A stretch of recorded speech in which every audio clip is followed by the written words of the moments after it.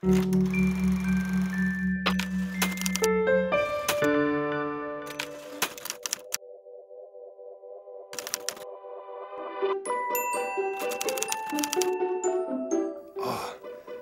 injury ever was a high ankle sprain. I was doing a flip, I landed, my toe got pushed all the way up to my shin because of how I landed. It took me 10 weeks to recover from it.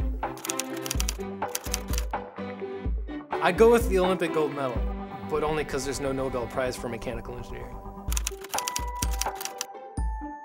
Barcode scanners. Those things are everywhere. Intuition supported by education. Iron Man. Went to MIT, building cool stuff all the time, saving lives. Good role model.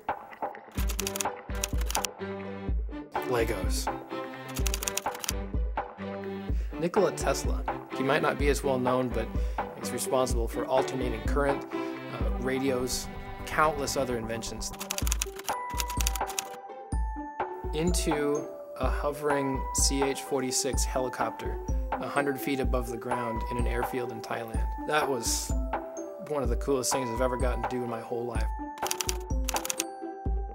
Nearly, because I wasn't wearing safety goggles. Trying to concoct hydrogen in my backyard so that I could explode balloons, almost blinded by science.